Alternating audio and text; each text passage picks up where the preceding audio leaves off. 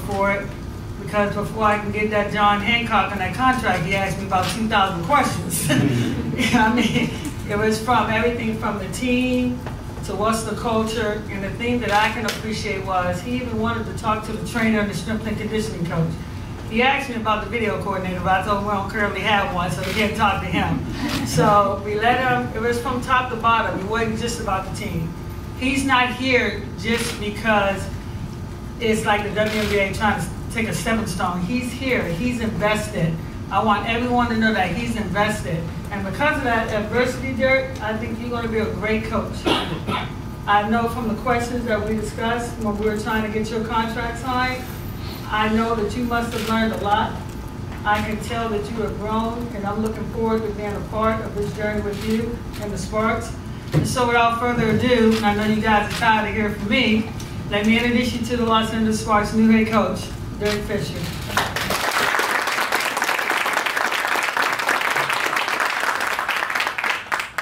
And he almost made me cry with that one. I try not to show too much emotion publicly, but I will be showing a lot of emotion trying to get this one and do some things that I wanted to do. But anyway, thank you all for being here today. You know, Southern California has been rained out the last few days, so sitting in the conference room in the hotel may not be your first priority today with the sun being out. But thank you for being here. As I have tried to tell anybody that has been willing to listen over the last 2 or 3 days, I am genuinely excited and passionate about this opportunity. This is an amazing opportunity as a basketball coach, as a person, and I'm looking forward to it. This city has been amazing to me. The city loves this team. I love this team, and I'm looking forward to being the new head coach of the Los Angeles Sparks. I first want to start off by thanking our ownership group. Eric Holloman is here today physically, but to Mark Walter, to Magic Johnson, thank you for the opportunity to be sitting here today. To our business operations office and the folks that lead us off the court, Christine Simmons, Natalie White is here, a lot of our other staff and people are here today. Thank you for the work that you have done and that we will be doing together. We're led in terms of on the court in our basketball operations by our executive VP and GM, Penny Toler. Our assistant general manager, Michael Fisher, is here. Thank you all for the work that you do. This organization is not where it is by accident. That starts with you. You know, the things that happen on the court, of course, the players are responsible for. As the head coach, I'm responsible for a lot of it as well. But it takes a village to run a successful sports organization. And we have a lot of great people that work for this team. And I'm now honored to be one of those people. Secondly, I want to continue to express some of the things that Penny expressed about how amazing this is. I'm a basketball fan. I grew up in a basketball family. My mom played some basketball. She played like when it was just half court. You know, 3 people played. 3 people on one side of the court, 3 people on the other side of the court. You know, everybody would run up and down. My dad was a player.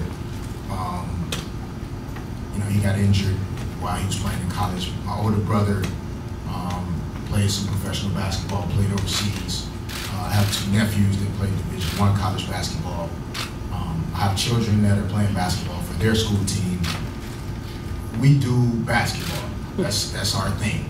Around the holidays, we watch basketball.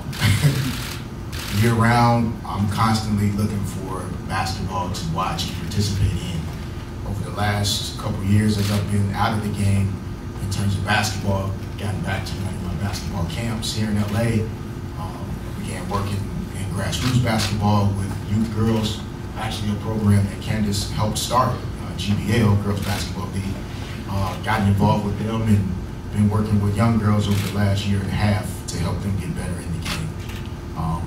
I don't want to say I grew up because I'm older than Candace, but I spent a lot of my years watching Pat Summitt and Candace at the University Tennessee. And Shaniqua Holdsclaw, and a number of other great players that played at the University of Tennessee. Pat Summitt, to me, she's my all-time favorite in terms of women's basketball coach.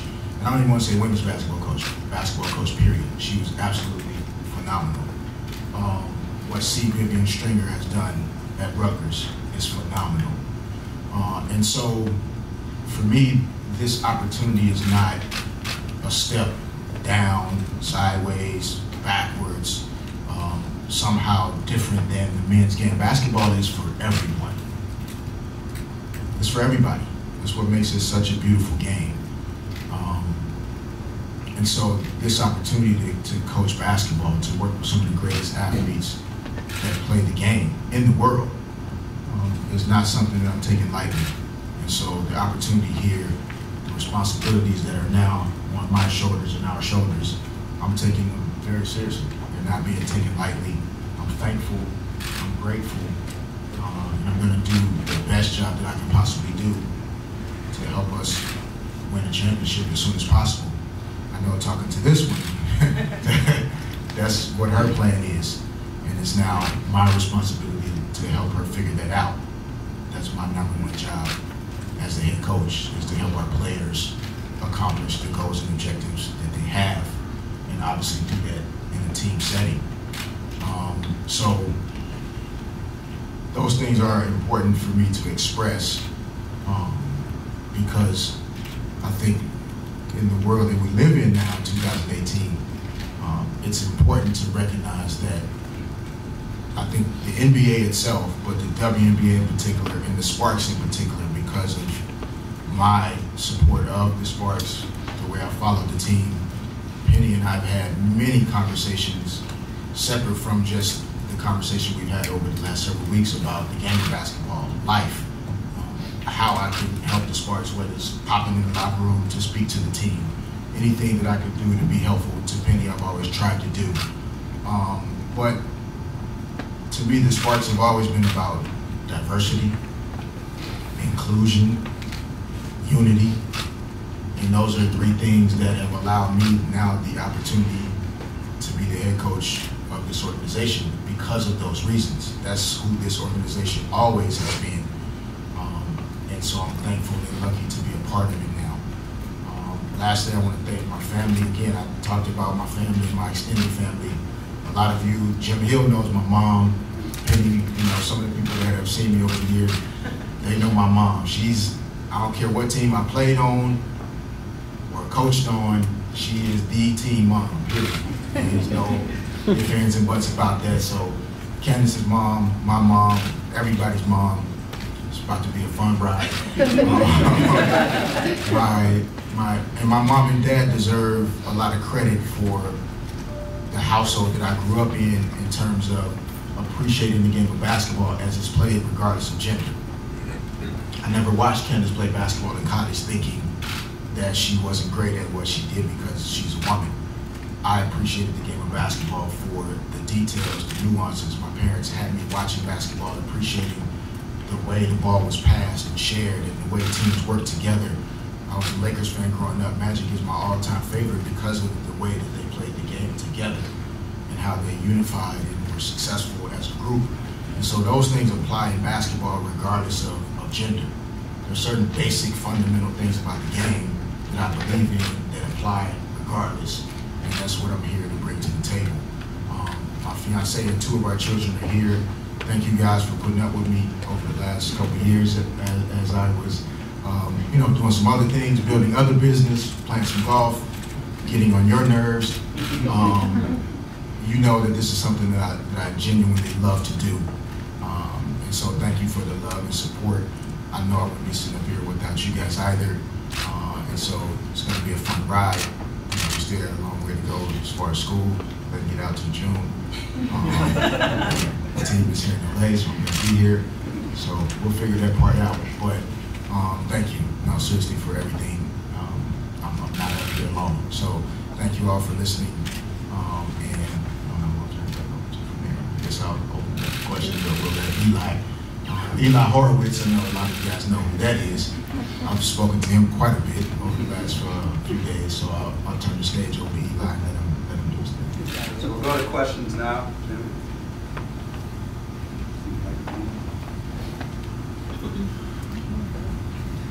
Yeah, Jim Hill, CBS 2 at KCAL 9. First of all, congratulations to all three of you. Obviously, ladies first, you would want it.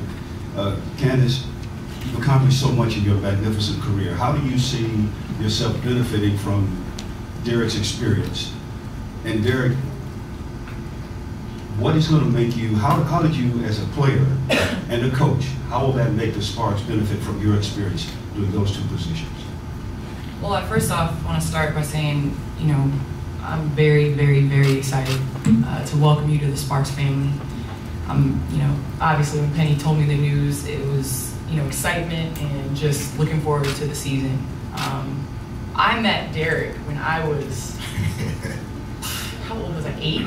I was 8 or 9. I don't want to tell your age, but I was like 8 or 9. And my brother was, going through the NBA process, and so we kind of connected with, his agent was in Arkansas, and I remember talking to him and just coming to the Sparks, and I actually got sent on Instagram an interview on, you were working for FSN, I think, at the time, and we did an interview of my rookie season, and somebody tagged me in it when he was named the coach. So I'm really excited just because of the opportunity to work with him on a level of just respect and communication. I mean, we've always had that, but also just, he's won championships. And until I won a championship with LA, I didn't really realize how much it matters to have the experience and the expertise and the knowledge going into a season, and how much that really pushes you through. So I'm excited. I wore my ring today. I want more. Put that out there. I don't want just one. But I'm very, very excited because I think our group is willing to listen and learn, and we've had the experience of winning a championship. So I think together we're going to be pretty good. Jim, if I remember what you said, actually, at Sorry, this point. I went No. We want to hear from you. No, I think that the experiences on both levels. One, first as a player, I do think sometimes it's hard to communicate, connect, share commonalities if you haven't been in that person's shoes before, right? And that can apply in a lot of different ways, but specifically related to basketball. There are times where, in speaking to players, communicating, working together, if you haven't run that pick and roll before, it's hard to have a conversation about how to run screen roll. If you haven't had to defend in a one-on-one situation with 5 seconds left on the shot clock yourself, sometimes it's hard to explain to someone how to do that. Obviously, there have been great coaches that haven't played before that have won a lot of basketball games, and there's no slight to anybody. But sometimes I think that helps in terms of just being able to communicate from a shared experience level.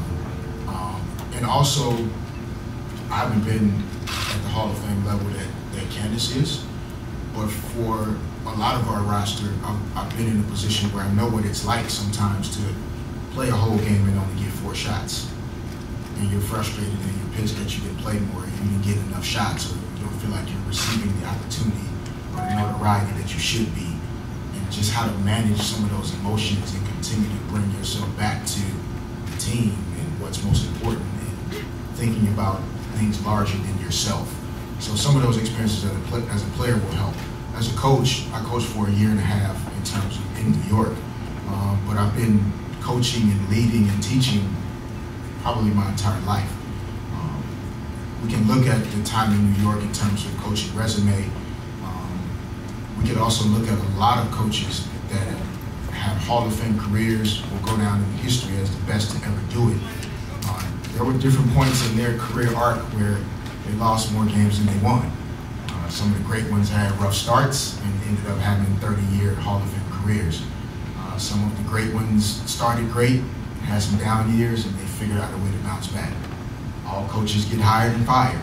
But what Penny said earlier about learning through adversity, bouncing back, improving, evolving, growing. That's who I am, that's what I'm made of. And so I just ask to anybody that questions it, the book is not finished yet. If you open a book, it's 300 pages long, you can't assume how it's going to end on page 57. You got to read the whole book. And I feel like this is an opportunity for me to continue writing my coaching book, and I'm excited to do it here in LA with the Sparks.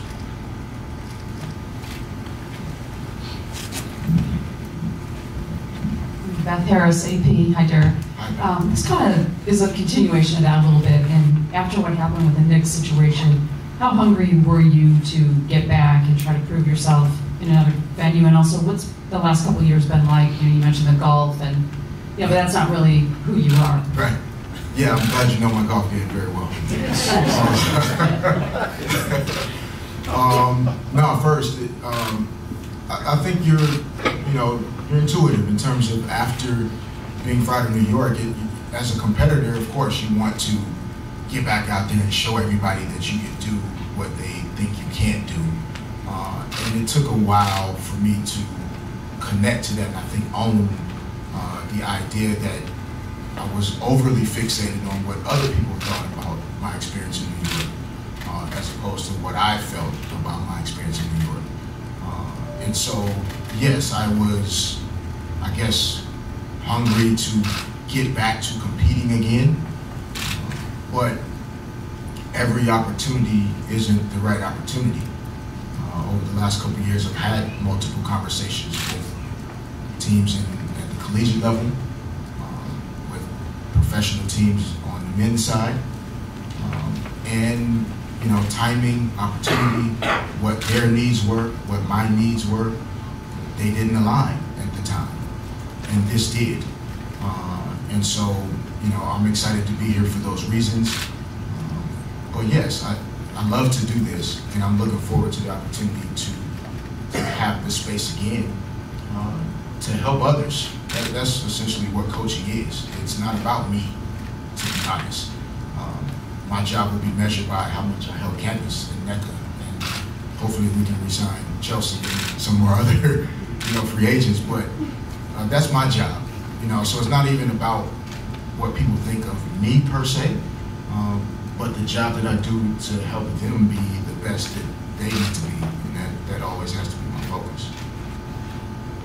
Nick Hamilton, congratulations, Derek, on the job. Anytime there's a new coach, obviously there's a situation of building trust with players, implementing a system.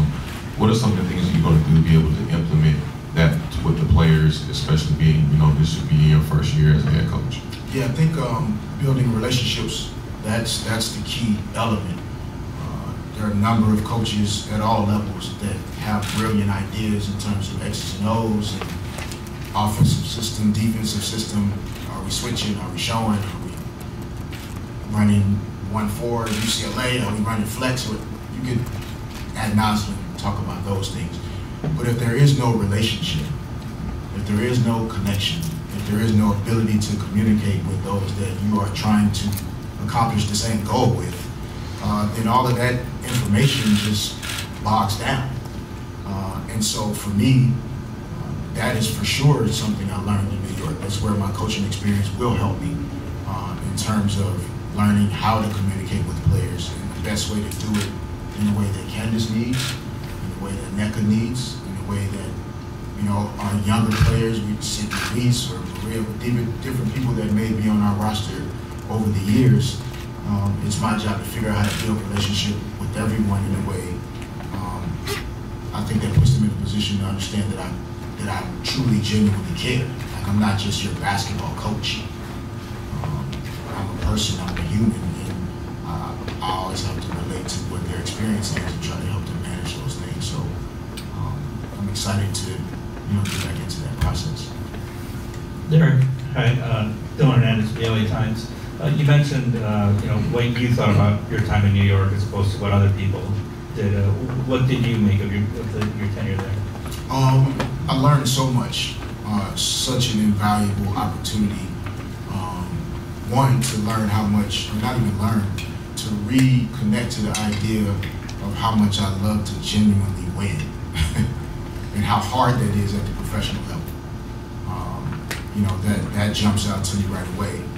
Two, what I learned is that if there is not clarity in purpose, vision, and mission from ownership to management to coaches to players to staff, it doesn't work. And it doesn't matter what offense you run, like I said a few minutes ago, some of the basketball things are irrelevant if ownership, management, staff, players, if we are not aligned in the way we see going about our jobs and achieving our purpose and our mission. And I think here with the Sparks, there's a history of that. And I believe in approaching the game that way, and that's why I felt and feel like this is a great fit. And so learning that in New York and sometimes going through losses, failures, mistakes, informs you of how to do some things differently and better. And I know Penny spoke of the process that we went through and how many questions and conversations and back and forth to make sure that before accepting the responsibilities in the job, that one, it was the right fit, but two, that the commitment that's necessary to be made to these players can be made. And that's why I'm here. And so Penny mentioned that you're not viewing this as a stepping stone, that's correct? Like to an NBA job? Yes, that is correct. I'm here. Like there isn't a future outside of what we're here to talk about today. That's the way I approach everything that I do. You know, as a player, I didn't sign a contract to think about where I was going to be playing after that. That's where I'm playing. And now, as a coach, this is where I'm coaching, and I don't think about other situations or other teams. I'm the coach of the LA Sparks, and that's what it is. I'm happy about it. You gonna run the triangle? Say it again. You gonna run the triangle?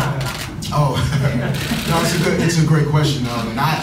We probably, and I'm not going to tell everybody what we will be doing before they see us, but we probably will not in, the truest, most authentic form of it in terms of the way Tex Winter innovated the offense and the way I played in it for Phil Jackson. We probably won't approach it that way, but there will definitely be principles of it that you see in a lot of teams. At some point, there'll probably be some players in the shape of a triangle, but we probably won't be, running the full-fledged triangle offense, I guess. But I will say, if whatever it takes to make sure that we're being successful, that's what we're going to do. So I'm not going to take anything off the table. Derek, Gio Garcia with the Fantasy Sports Cave. Who are some the mentors you look up to when it comes to coaching? Obviously, you just mentioned Tex Winter, you have Phil Jackson. Do you turn to Phil for coaching advice or anybody around the NBA, WNBA? Wow, that's a long list, and that includes a lot of women's coaches. I mean, from Tara Vanderveer at Stanford. Obviously what Gino's done at UConn, but I've also in Pat Summitt. I told you I grew up on Pat Summitt and always appreciated the way she approached the game, the way she led her teams, how she pushed her players, but at the same time, I would assume, and I think Candace has probably spoken to this at some point, there was a love there though that allowed her to coach them really, really hard because they knew that she loved them. And so for me, I have a ton of, people that I've looked up to and that I, would love to talk to. I actually have a list of, obviously Michael Cooper's been in this position before as a former NBA player, spent some time as an assistant coach, and then, coached in the WNBA. He's a great person to sit down with. What Sandy Brondello is doing in Phoenix has been great. What Nikki Cullen did in Atlanta in her first year last year is to be commended. What Dan Hughes did in Seattle in his first year last year is to be commended. Even though we're competition, so to speak, as a person that is new to coaching in the WNBA, hopefully they'll take my call, but we'll see. If not, then there are people on the men's side of the game, quote unquote, that I could go to as well to have conversations with. At the end of the day, it is basketball, and there are a lot of commonalities and similarities between coaching basketball at all the various levels and regardless of gender. There are great high school coaches that know a ton about being successful and how to coach and lead and teach that I can speak with as well. So I'm I'm pulling out all the tools to make sure that I can do the job as best as I possibly can. Delmi Reyes, LA Sports Access, welcome to the Sparks. Thank you. I guess I'm curious, what vision do you see for this team? How does the current roster fit that vision? And also, a handful of players are free agents. Is that something at all that came into play when you had conversations with Penny before taking the job? Yeah, Penny has the hard responsibility of figuring out the free agent part. So I'll turn to her when I get to that part of the answer. But yes, no, my vision for our team as it currently is structured. We obviously have players that have won championships and expect to win more championships. Candace made that mandate as we've been sitting here. So that has to be our vision.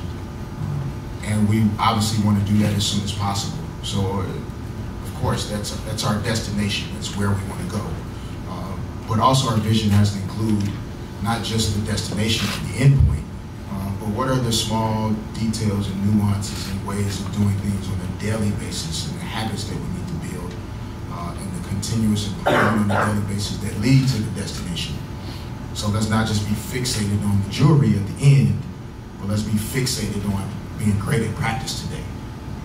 Let's be fixated on improving our spacing. Let's be fixated on passing the ball at the right angles.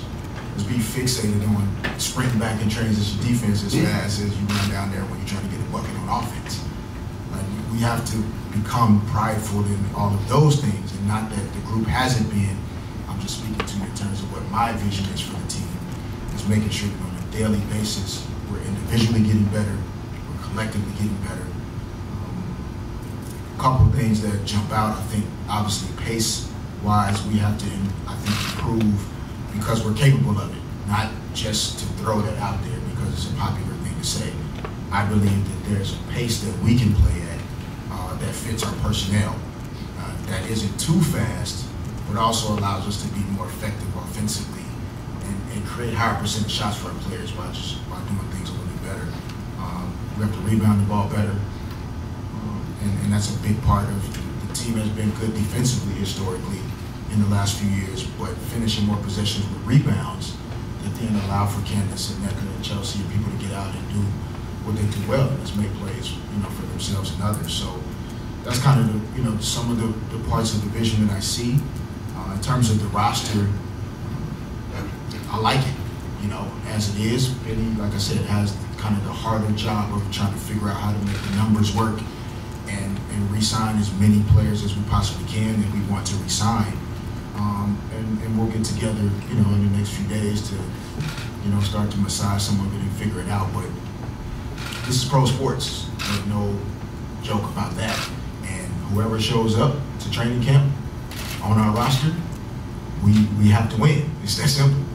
So we'll figure it out, when we get to that point. But Penny can probably better speak to what the plans are in terms of making the roster. Well, I understand. The good thing is, like I said before, being a championship organization and led by Mr. Holligan and our ownership group, we provide a great situation here. So we never have, the good thing is we never have any players that want to leave us. So we're sitting at a good point where obviously all our players want to be back. The realization of that is that may not happen. And also you take into account, just like I was telling Derek that this phone is going to be going out, we're going to be discussing these things going forward. Because even though I'm the GM, and yeah, I have the vision, I still want to make sure we have a team that he's excited to coach and be a part of and will help us win. I think that's important as well, so I basically haven't done anything yet. I know everybody wants to be back, and that could be a situation or not could be, but want to discuss it, to have his input going forward, and want him to feel great about the team that he's going to coach.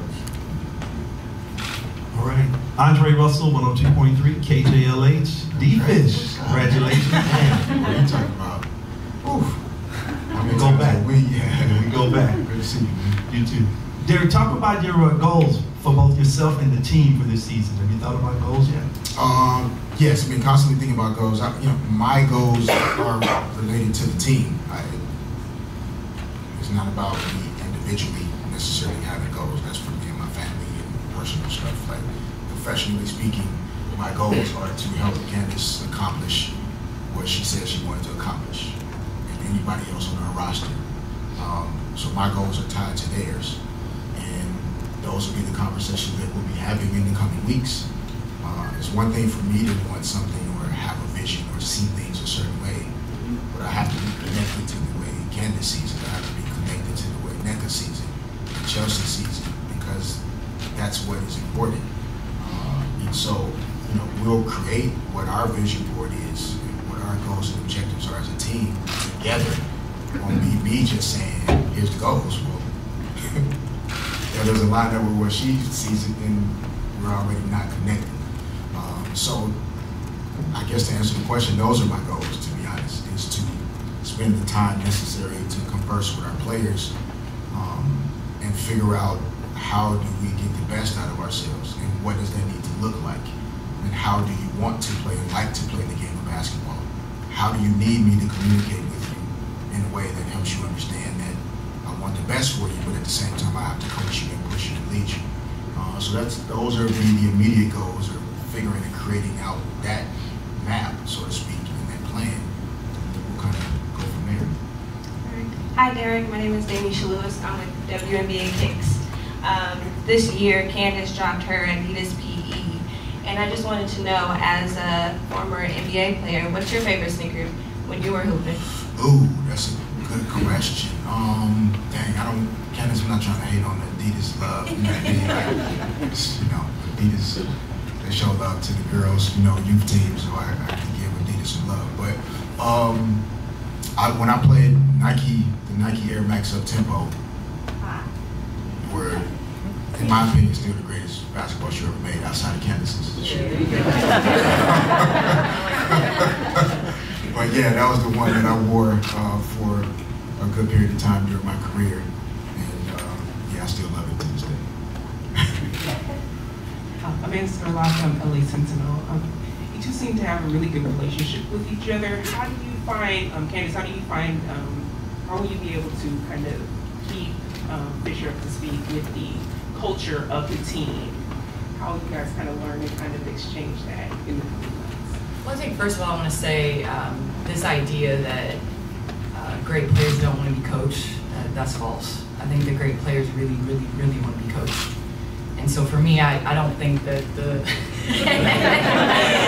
I don't think that the relationship is going to come in between that. I got you. You got my John. I got you. But I think that, you know, he knows basketball. I mean, obviously, and you know, he's great with relationships. But you know, our team is a solid group. I mean, we have veterans mixed with some newcomers, but we've been together for quite some time. We have chemistry. We know each other.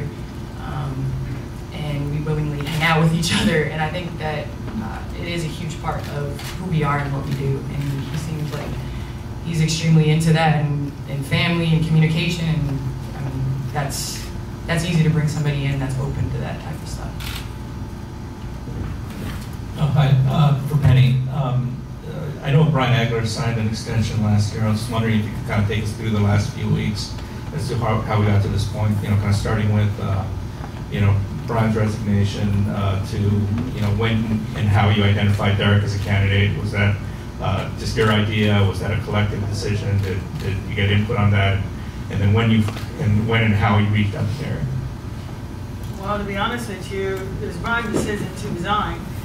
You know, and as a GM, when you call me and you think about it, don't think about it, send it to me, to be honest with you. And that was his total decision. It wasn't like it was a forced out or anything like that. But when he wanted to resign, you know, I accepted the resignation. And as far as what came to mind with Derek, it goes back to, here's a guy that I've known and been with us forever. And from time to time, I'm going into my 20th year as a GM now. Y'all should be celebrating me, you two in front of me. And over that 20 years, from time to time, Derek and I would have conversations. So this isn't the first rodeo, like to talk about the team. You know, and I would tease him in the past, say, Derek, come be the coach, come and be the coach. You know, you're gonna make a great coach. And it's about timing. And like this, when Brian wanted to resign, I said, here's a guy that I know don't coach, don't went out, done had some experience. I say good or bad, it's still experience. And I said to myself, looking at the veteran team that we have, and when I say this, it wasn't just about my decision. I took in what I thought our players needed. When I say Candace, NECA, these people, and even when I was thinking about Derek, you know, Candace won't say this, but I asked her. I said, Candace, how do you feel? And I said, I'm gonna tell you something, you better tell nobody. What do you think about Derek Christian? You know, because I wanted to hear her opinion because these players have evolved.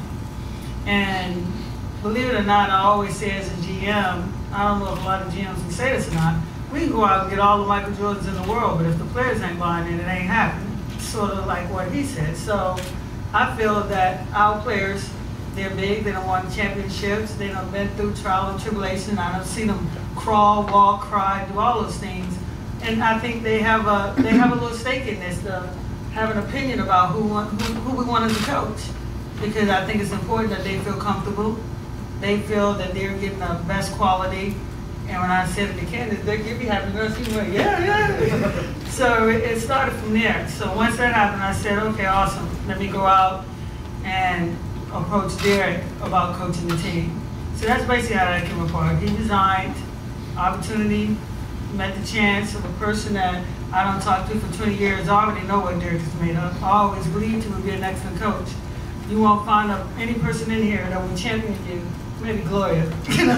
Maybe Gloria, and I will. And I said to myself, if the time is right now. And more importantly, the thing I love about him, he's a family person. He's an excellent communicator. And this is what people have to understand. Well, women, you better be listening to us. You know? So here's a guy that I know is going to listen. You know, not be offended when a player says, hey, why? You know, but here to explain it. You know, and always been courteous and very respectful. And in addition, that's huge, in addition to his coaching experience. So that's how I came. Resignation, who first thought in my mind, I can tell you, it was a very short list of one. And matter of fact, people asked me, I had a person in the office ask me, Penny, what's the backup? I don't have a backup. I'm going to close, in this case, I'm going to close Plan A. You know, and Plan A, it went to ownership. Eric Holloman here to tell you, discussed it with him. Said all about it. He was on board. Once he's on board, we went after Derek, and this is what you're looking at, the final reality. Check, check, and check. So he covered all the boxes once again. And I mean, I'm sure, you know, nobody likes to, well, very few people, I won't say loves to give themselves too much credit, but Penny is being bashful in not speaking to the idea that there are not a lot of organizations in sports over a 20-year period where there's been one person in charge the entire time in terms of being a general manager. On the men's side, we like to think of the Spurs. In football, we like to think of the Patriots, and how over long stretches of time the team has found different ways with different teams to win championships. That's what she's done. And so I think she deserves a lot of credit and room to make a decision that she feels, from her experience as a player and from her 20 years of experience as a general manager, what is best for the team that she leads. I would like to say she probably understands that pretty well, and now I have to live up to that. The pressure's really on me. She has a track record of hiring a coach that knows how to win. She's hired multiple coaches that have won games and helped the team win championships, and now that's my job.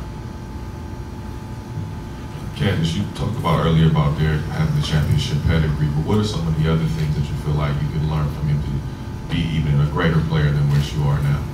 Well, he played the game of basketball, and so I think just the way that he sees the game, and you know, I watched him, and I know commentating is a little bit different, but I think you can recognize that you teach the game kind of the way that you see it, and that you recognize, and we love to play with flow, we love to play pace, and to do things different, you know, to be able to not do things just the same because everybody else does it. And that's something that I really respect and have seen with him. And I'm excited I'm a basketball head. Like, everything that I do is related to basketball. I come from a basketball family. So for me, you know, to be able to just talk to somebody in regards to a game. We were talking about the game that he watched the other day and knew exactly what I was talking about. So just to be a part of something where somebody loves basketball and breathes and sleeps it, I mean, I'm excited about it. Great talk for the Athletic LA. Derek, the game has evolved pretty rapidly since you retired, and even more so since you last coached.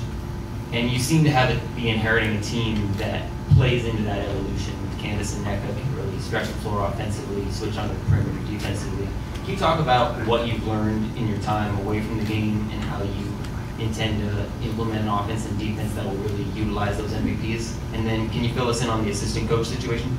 Yeah, no, they're great questions. I think the evolution of the game, you know, it's relative. I think, you know, the championship teams that I played on here in LA in 09 and 10, even the team that made it to the finals in 08, you know, we had Lamar Odom at the 4 a lot of times in the fourth quarter, Pau Gasol at the center, and then Ariza, Kobe, myself. And there was a versatility to the game. Having 5 players on the court that all could make good decisions with the basketball, that all could shoot, that all could defend. That's an important thing to have, and I think that this roster has the framework in a very similar way, where if we need to play bigger and have size on the court, we can. But if we need to and want to and choose to play smaller, Candace is capable of guarding essentially at the center position, so we can play smaller, quote unquote. And so I think we will have whatever we need. Like I said, Penny's done a great job continuing to keep a roster that competes for championships year in and year out. So I'm not overly concerned about what ultimately will look like in terms of the personnel. We'll have the talent, we'll have the ability. And so it'll just be our job to work together and figure out what fits us best. We don't want to just run up and down the court just to run up and down and be able to look at a piece of paper and say we're 4th in the league in pace, but we're still losing games, so who cares? Of course, we want to play with pace, but we want to have purpose to what we're doing. And so we'll find that balance as we, you know, as we communicate and work together. And then Penny and I will continue to talk and communicate about how to kind of build out a staff that meets those needs. You know, because that's important as well. Your staff is extremely valuable in terms of how they communicate with our players, how they're wired and conditioned to communicate and work, and the willingness to sacrifice to make sure that the players have everything that they need in order to be successful. And so we'll be very intentional about that process also. Any questions for you? Going back a little bit to Brian Aguilar, obviously you both went into signing this extension with him in mind, long-term plans. What was it exactly that changed there? And also, along with obviously the excitement of having you back here in LA, criticism. A lot of people questioning why not hire maybe a woman, someone with more experience, especially in a year where the women's game has grown significantly. What do you have to say to those comments? Okay, we want to start with the woman first. Well, I like to say the GM's a woman. And start there. I don't look at coaching as man or woman. I look at who's the best person for the job. Now, the world, unfortunately, looks at that. You know, that, oh, you have to be this gender to coach this gender. I don't. I look at who's the best person for the job, who is going to have the best chemistry with the team. You know, I think that the world is finally catching up to what I would say my philosophy is and what our organization stands for as far as diversity. The world is just catching up and understand that Becky Hammond can coach a men's team. Chrissy Toler, even a Candace Parker, you know, I truly think I can go over there and be the GM of both these teams and win them a championship. You know, so I think the world is just catching up now to understand that women can do that, not so much look at a woman team that hired a man as a coach. I'm hiring the best coach. But I do think the world is catching up outside of the Sparks, that women can go over there and coach. So that the next time, I'm hoping in, I won't say 10 years, I'm hoping in 3 years, that I won't get asked the question, why did I hire a man coach? But just understand that we hired the best coach for the game. To answer that question, we had another one, but I forgot what that was on the front side. Going back to Brian Aguilar, just you both went in there with long-term plans. What was it that changed there that he wanted to resign? I have no clue. That's the question you would have to ask him. The only thing that I know is a GM job is always to be prepared prepared for the what if. That's my job, for part of it. I don't know why he wanted to. I didn't ask. When somebody wants to resign, I can tell you being an athlete, and I think these two up here, anybody that's ever competed at whatever level, when someone wants to resign, it's not my job to talk them out of it. You know what I'm saying? It's about, as far as when I first took this job as a GM, and this will be in my memoirs, the number one thing that Michael Cooper and I said was this right here. And Michael will probably tell you this, Barry. We only want people that want to be here. If you don't want to be here, I'm never going to close that door. I'm going to open it and let you walk out. Because I choose to leave in LA. We can build whatever we want to build here. We don't have to beg anybody to stay. Now, we have to tell some people no, not to come, but not to beg to stay. So, when you called me and want to resign, send it to me. I didn't ask why. I can honestly tell you here, Taylor, I did not ask why. I said, okay. And like I told you, I'm a GM. I'm always prepared for what if. Just like this team you'll see next year is 2019. A smart GM, I'm in 2000. I know what this team's supposed to look like in 2021, not just 19. I'm paid for the what if. So once that happened, I go in. That's what they pay me for, right, Mr. Holland? Right. And I went in motion. And I said, well, bam! I always wanted to work with this guy right here. So let me check with the players and let me run over there and get him. And it's about timing. So I didn't ask. That's the question you would have to ask him. I have no idea. I really don't. Well, if I can, I'd like to speak on what you just asked, the first, like the woman thing. Just as one of the only analysts in the NBA side of things, doing TNT and NBA TV, I never played the NBA, but I feel like I'm pretty knowledgeable and know what's going on. And I'm a fact person. So with Penny as the GM, I played for Michael Cooper. I played for Jen Gillum, who's a woman, African-American woman. I played for Carol Ross. Wait, Jelly Bean. We got the Jelly Bean in there. Oh, yeah. Played for Jelly Bean. Played for Carol Ross. Played for Penny. I played for Brian Agler. Oh, you did, didn't you? Yeah, I played for you. I played for you. I played for Brian Agler, and now I'm playing for Derek Fisher. So if diversity is an issue within the WBA, it's not an issue with other Sparks, and it never has been. So I just would like to speak to that, and to second what Penny had to say about just, I hope at some point we don't have to discuss this. It's just about who's the best for the job, because going forward, that's what I want to see in both leagues and across the board. So, sorry I had to interrupt on that. We got time for one more. Anyone else? All right, thank you so much. Thank you. Thank you.